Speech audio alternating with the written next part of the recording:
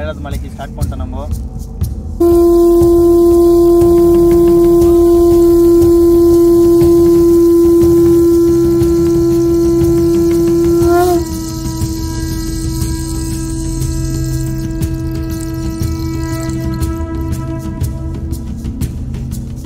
இன்னும் முடியவே இல்லையே. அருமையா இருந்தது. எல்லாரும் வாழ்க வளமுடன். பாருங்க மக்களே, வயசு வந்து ஜஸ்ட் ஒரு நம்பர் அப்படின்றதுக்கு எடுத்துக்காட்டு வந்து இந்த ஐயா தான். அவன் அருளாலே அவன் தான் வணங்கி, அவனோட அருள் இல்லாம யாரையும் சந்திக்க முடியாது.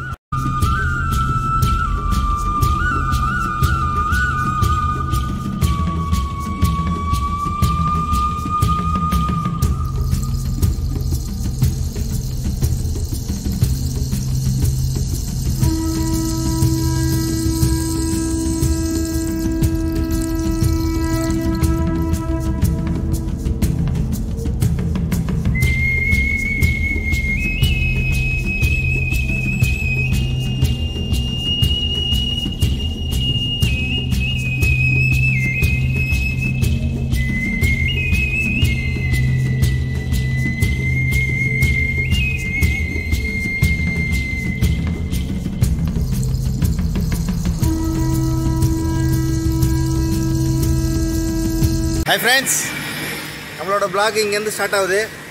கோயம்புத்தூர் வந்து ரீச் ஆயிடுச்சு. இதான் வெள்ளியங்கிரி மலை என்ட்ரன்ஸ் ஆகுது. கரெக்டாக சிவராத்திரி அன்னைக்கு பிப்ரவரி மாதம் ஓப்பன் பண்ணியிருக்காங்க. ஓப்பன் பண்ணிவிட்டு அடுத்த மாதம் வரைக்கும் இருக்கும் அப்படின்னு சொல்கிறாங்க. இங்கே பார்த்தீங்கன்னா ஃபுல்லாக நம்ம ஸ்நாக்ஸ் எதனா வேணும்னா வாங்கிக்கலாம். மேலே எதுவும் பெருசாக கிடைக்காது அப்படின்ற மாதிரி சொன்னாங்க. இங்கே தான் இருக்குது கடைலாம். இங்கே வந்து தடி விற்கிறாங்க. தடி எதுக்குன்னா அங்கே ஏறதுக்கு கஷ்டமாக இருக்கும் அப்படின்னு சொன்னாங்க. அதனால் வந்து இங்கே தான் தடிலாம் விற்கிறாங்க. கீழே வந்து 30 ரூபாய்க்கு மூங்கில் கொம்பு தராங்க. மூங்கிலாம் பெரம்பாதுன்னு நினைக்கிறேன். பெரம்பா நான் மூங்கிலான்னு தெரில. மூங்கிலாம் நாங்கள் அவசரப்பட்டு வாங்கிட்டோமோன்ற மாதிரி யோசிக்க வச்சுட்டாங்க. ஃபுல்லாக இங்கே போட்டு வச்சுருக்காங்க. வேணுன்றதை நம்ம எடுத்துன்னு போய்ட வேண்டியது தான். அதே மாதிரி என்ட்ரன்ஸில் வந்து ஃபாரஸ்ட் டிபார்ட்மெண்ட் வந்து செக் பண்ணுறாங்க. ஃபுல்லாக தரவாக செக் பண்ணுறாங்க. பிளாஸ்டிக்லாம் எடுத்துகிட்டு போகக்கூடாது அப்படின்றதுல ரொம்ப உறுதியாக இருக்காங்க. அவன் அருளாலே அவன் தான் வணங்கி, அவனோட அருள் இல்லாமல் யாரையும் சந்திக்க முடியாது. எல்லாரும் வந்து பாருங்க, தெரியும் வெள்ளியங்கிரி அவ்வளோ பவர்ஃபுல்லானது. கொஞ்ச நேரம் ஏறி வரத்துக்குள்ளே நாக்கு தள்ளுது. பார்ப்போன்னா அதுன்னு சன்ரைஸ் வந்துருச்சு. அதனால் குளிர் இல்லை, ஏறுவோம். இதோ நல்ல எக்ஸ்பீரியன்ஸ். நல்லா இருந்தது. எவ்வளோ நேரம் ஆச்சு உங்களுக்கு? 4 மணி நேரம் 5 மணி நேரம் ஆச்சு. போகிறதுக்கு மட்டுமா? போகிறதுக்கு மட்டும். ஃபஸ்ட் எடுத்து போனோம், முடியலை. ஃபஸ்ட் ஏறும்போதில் அதனால் முடியலை. First experience. நாங்கள் இப்போ தானே வந்தோம். இப்போ தான் ஃபஸ்ட்டு வரீங்களா? ஆமாம். நீங்கண்ணா? நீங்கள் தான் ஃபஸ்ட்டா? நீங்கள் உங்களுக்கு எப்படி கஷ்டமாக இருந்தால் ஈஸியாக இருந்தா? நல்லா தான் இருந்துச்சு ஃபஸ்ட் வருஷத்தில். கட்டத்தில் 8 கிலோமீட்டர் வருது மலை. மேலே ஏறுதா? ஆமாம், கீழே. ஓ ஓ ஓ. அது 7வது மலை வந்து ஃபுல் அண்ட் ஃபுல் ஓப்பன். ஏற முடியாது. 7வது மலை ஏர்லி மணி போகணும். ஓஹோ. ஒரே பனி. பறந்துருக்க கண்டிஷனில் இருந்தோம். அப்பா, அவங்களெல்லாம் பார்க்கும்போது நம்மளுக்கு சுத்தமாக கால் வலிலாம் போயிடும். 52 வயசில் வராங்க. எவ்வளோ நேரத்தில் போனீங்க? இங்கே போயிட்டு திரும்ப கொஞ்சம் சொல்லுங்கள். நான் சாயங்காலம். ஓகே. இப்போ சாமி பார்த்துட்டு நேராக அப்படியே இறங்கிட்டே கீழே போயிட்டுருக்கீங்க. எத்தனாவது வாட்டி வரீங்க? இதான் ஃபஸ்ட் டைம். எப்படி இருக்குது எக்ஸ்பீரியன்ஸ்? எப்படி இருக்குது? பயங்கரமாக இருக்குது, ரொம்ப கஷ்டமாக இருக்குது. ஆனால் ஏறி இறங்கிட்டீங்க. மகிழ்ச்சி மகிழ்ச்சி, ரொம்ப சந்தோஷமாக இருக்குது. சென்னையா நீங்களும்? நாங்களும் சென்னை. ஓகே, நாங்கள் தாம்பரம். மகிழ்ச்சி. நான் தான் பேர் கில்ஸ். நான் பிரிட்டிஷ் ராணுவ படையில் பணிபுரிஞ்சிருக்கேன். இங்கே வந்து ரொம்ப கஷ்டமாக இருக்குது. முதல் மலையை நம்ம ஏறி வந்திருக்கோம். இது ரொம்ப கடினமாக இருக்கும் அப்படின்னு சொன்னாங்க. ஆனால் எனக்கு ரொம்ப ஈஸியாக தான் இருக்குது. ஏன்னா நான் ஒரு ஸ்போர்ட்ஸ் மேன்ன்றனால எனக்கு ரொம்ப ஈஸியாக இருக்குது. அந்த முதல் மலை எப்படி முடியும் நீங்கள் வந்து கண்டுபிடிக்கணும்னு பார்த்தீங்கன்னா, இந்த விநாயகர் சிலை வந்து விநாயகர் கோயில் வந்துருச்சுன்னா முதல் மலை முடிவு அப்படின்ற மாதிரி சொல்கிறாங்க. எனக்கு கஷ்டமாக இல்லை. வாங்க, நீங்கள் வந்து நம்மளோட ஃப்ரெண்ட்ஸ்கிட்டையும் கேட்கலாம். அவங்களோட எக்ஸ்பீரியன்ஸ் எப்படி இருக்குதுன்றதை அவங்க ஷேர் பண்ணுவாங்க. வாங்க. உங்களோட எக்ஸ்பீரியன்ஸ் எப்படி இருக்கு முதல் மலை முடிவில்? நாக்கு அப்புறம் அப்புறம் சாப்பிட்டா அச்சீவ் பண்ண ஒரு ஃபீல். கரெக்ட். மகிழ்ச்சி. இன்னும் முடியவே இல்லையே. அருமையா இருந்தது. எல்லாரும் வாழ்க வளமுடன். பாத்துக்கலாம். நல்லா இருக்கு. எனர்ஜியா இன்னும் கொஞ்சம் ஏத்துறதுக்கு ஒரு லெமன் சோடா குடிச்சிட்டு எத்தனாவது மலைனா இது? ரெண்டாவது மலை கிட்ட வந்துட்டோம்னு நினைக்கிறேன். ரெண்டாவது மலையில பாதி தான் வந்திருக்குமா. இப்பதான் வழுக்குப்பாறை வரப்போகுதுன்றாங்க. அதையும் காட்டுறேன். இதுதான் என்ட்ரன்ஸ் தான் பாருங்க. இதான் வழுக்குப்பாறைன்றாங்க. இதுதான் வழுக்குப்பாறை. ஆனால் பார்த்தீங்கன்னா படிக்கட்டு செதுக்கி இருக்காங்க. இதுக்கு முன்னாடிலாம் வந்து படிக்கட்டு கிடையாது. இவர் வந்து பின்னாடி வரவர் வந்து அப்படியே இதுலேயே ஏறுறேன்னு சொன்னார். ஆனால் வீராப்பா கடைசியில் பார்த்தா அவரும் படிக்கட்டில் தான் ஏறின்னு போகிறாரு. அவங்க செதுக்குனாலும் நான் வழுக்குப்பாறையில் தான் வருவேன்னு சொல்லிட்டு ஒரு மகான் வராரு. மகான் காந்தி மகான். அவருக்கு வீட்டுக்கு போகிறதுக்கு ஆசை இல்லை போல இருக்கு. அவரும் ஏறி போகிறாரு. போயிடுவாரான்னு பார்ப்போம். முடிஞ்சது கதை இல்லை, முடியல ஒன்றும். படிக்கட்டில் காலை வச்சிங்கன்னா அவுட்டு. ஏறிட்டாருங்க. வெற்றிக்குரிய போடுங்க.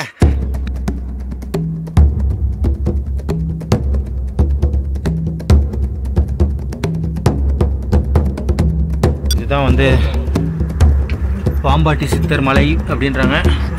ரெண்டாவது மலை முடிவு இங்கே தான் இருக்குது.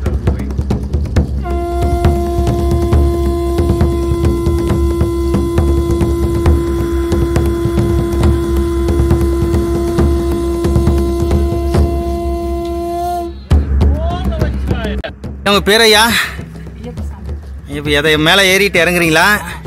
எத்தனை மணிக்கு ஏறினீங்க? இப்போ திரும்பி கீழே இறங்குறீங்க. வயசு எத்தனை ஐயா? இது எத்தனாவது வாட்டி வரீங்க? சின்ன பையனா இருக்கும்போது ஒரு தாட்டி வந்தேன். இப்போ 70 வயசுல ஒரு என்ன வந்துச்சு போகணும் அப்படின்னு. பாருங்க மக்களே, வயசு வந்து ஜஸ்ட் ஒரு நம்பர் அப்படின்றதுக்கு எடுத்துக்காட்டு வந்து இந்த ஐயா தான். இந்த வயசில் வந்து ஏறி இறங்குறாருன்னும் போது நம்மளுக்குலாம் வந்து ரொம்ப மோட்டிவேஷனாக இருக்குது. மகிழ்ச்சி ஐயா, நன்றி.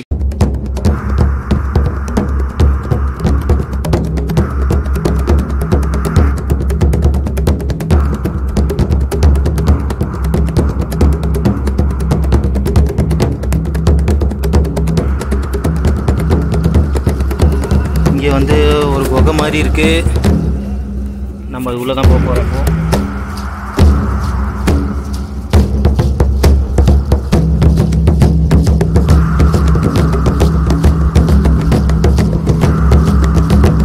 என்ன படிக்கிறீங்க? இதுதான் ஃபஸ்ட் டைம் வரீங்களா? ஃபஸ்ட் டைம் வரீங்களா? எப்படி இருக்குது? சூப்பராக இருக்கா? கால் வலிக்குதா? ஜாலியாக வந்துட்டீங்க அப்படியே. மகிழ்ச்சி. ஏறுங்க.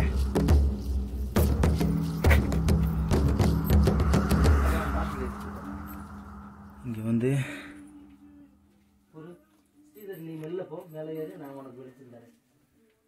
இந்த மாதிரிலாம் தான் இருக்குது. இங்கே யாராவது இருக்கிறாங்கன்னு இருப்பாங்களா என்னன்னு தெரியல. முன்னாடி இருந்திருக்கலாம், ஏன்னா விளக்கெலாம் வச்சுருக்காங்க. இதுக்கு மேலே எதுவும் இல்லைன்னு நினைக்கிறேன். இதுதான் வந்து லாஸ்ட்டு. சூப்பர். இது வந்து எனக்கு ரொம்ப மகிழ்ச்சியாக இருக்குது. நான் அந்த மலை ஏறி வந்ததோட இந்த குகைக்குள்ளே வந்தது நான் ஒரு அட்வென்ச்சர்.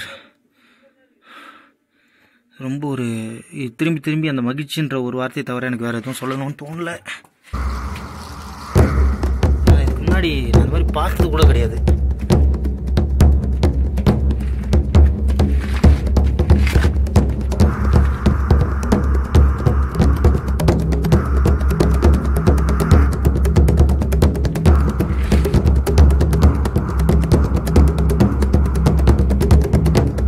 மூணாவது மலை ரொம்ப டஃப்பாக இருக்குது. வெயில் ரொம்ப ஜாஸ்தியாகிடுச்சு. இருந்தாலும் ஏறின்னு தான் இருக்கிறோம். வெயிலின் தாக்கம் ஓவராக இருக்க காரணத்தினால நம்ம மக்கள்லாம் ரொம்ப தோய்வடைகிறாங்க. ஹர ஹர மகாதேவகி. இது எப்படி? இதுவும் கஷ்டமாக தான் இருக்குமா? இதுக்கப்புறம் வந்து செம வெயிலாக இருக்கும். வெயிலா ஃபுல்லாக ஓப்பனாக இருக்கும். ஓ இது ஃப்ளாட்டாக இருக்குமா இல்லை இப்படி தான் சொல்லி கீழேருந்து ஏமாற்றி கூட்டின்னு வராங்க. எங்கே தான் இருக்குது அந்த ஃப்ளாட்டுன்னு தான் தெரில. சரி வாங்க பார்ப்போம் எப்படி இருக்குன்னு.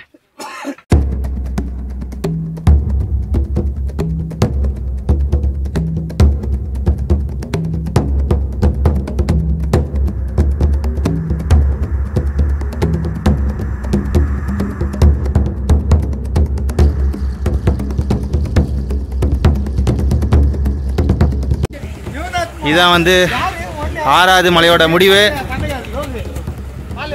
இந்த சொன்ன வந்து நல்லா இருக்கும், ரொம்ப தண்ணி சில்லுன்னு இருக்கும் அப்படின்ற மாதிரி சொன்னாங்க. இங்கே குளிச்சுட்டு பயங்கரமாக இருக்குமா சில்லுன்னு. தண்ணியை குளிச்சுட்டு அப்படியே 7வது மலை இங்கே ஸ்டார்ட் ஆகுது. அப்படியே போக வேண்டியது தான். இதான் 6வது மலை முடிவு. 7வது மலை இங்கே தான் ஸ்டார்ட் பண்ணோம். நான் பேசும்போது ரொம்ப உதிர்ந்து இந்த தண்ணி வந்து இந்த ஒரு 2 மணி வெயிலில் வந்து இவ்வளோ சில்லுன்னு இருக்கும்னு கொஞ்சம் கூட நினைக்கல.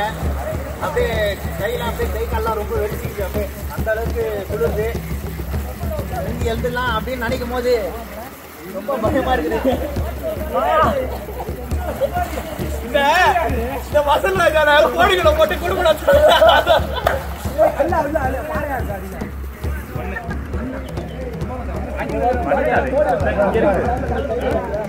7வது மலைக்கு ஸ்டார்ட் பண்ணிட்டோம். நம்ம அங்கே குளிச்சுட்டு பட்டை போட்டேன் கிளம்பியாச்சு.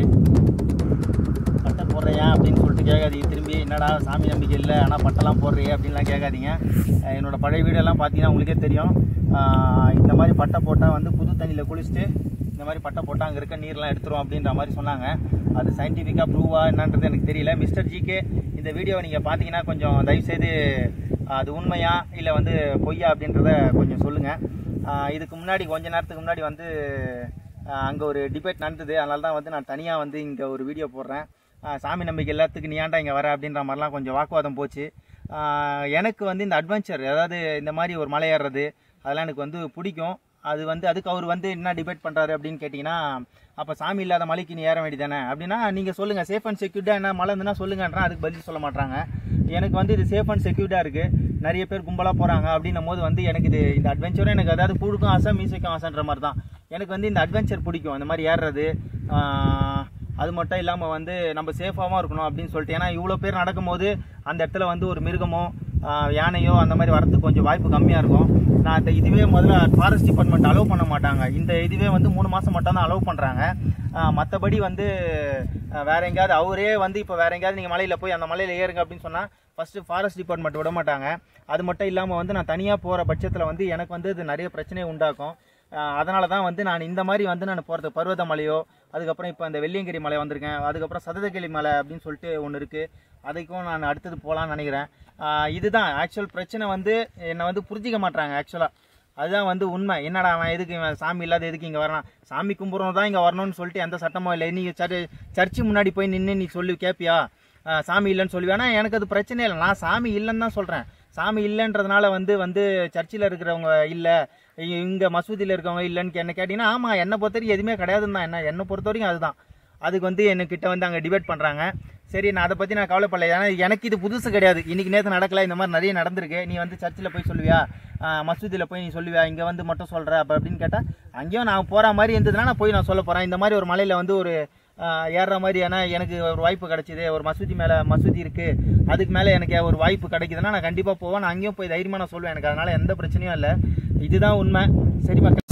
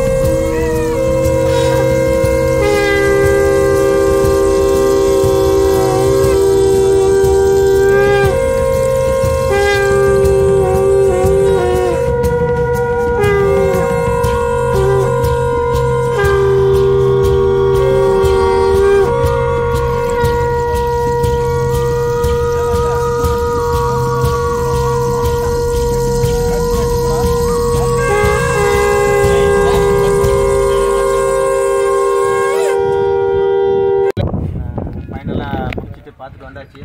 இனிமேல் கீழே இறங்குறது தான். ஆனால் கீழே இறங்குறது தான் ரொம்ப டஃப்பாக இருக்கும் அப்படின்ற மாதிரி சொல்கிறாங்க.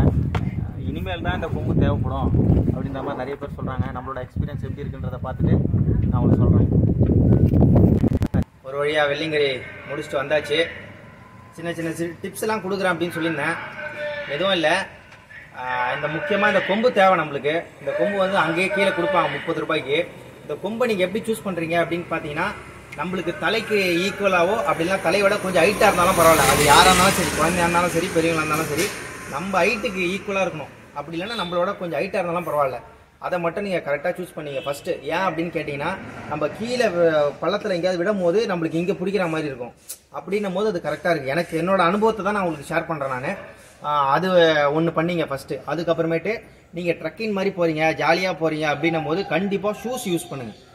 நான் ஜாலியாக போனதுனால வந்து அந்த எக்ஸ்பீரியன்ஸ்க்காக நான் போனதுனால நான் வந்து ஷூ தான் யூஸ் பண்ணேன். அந்த ஷூவும் வந்து நார்மல் ஷூ கிடையாது, ரன்னிங்காக யூஸ் பண்ணுறது. அதுதான் வந்து பாறையெல்லாம் வழுக்காமல் இருக்கும். அதை மட்டும் கரெக்டாக ஃபாலோ பண்ணிங்க. அந்த ரன்னிங் ஷூ வந்து நீங்கள் யூஸ் பண்ணுங்கள்.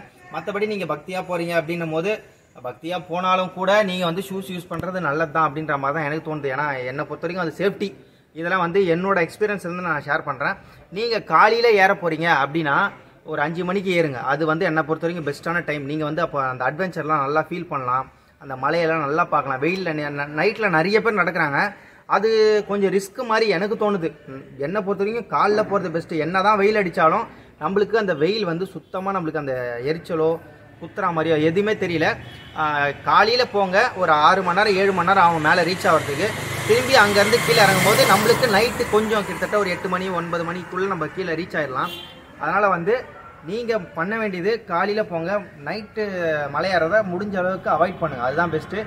அதே மாதிரி சிங்கிளாக போகாதீங்க.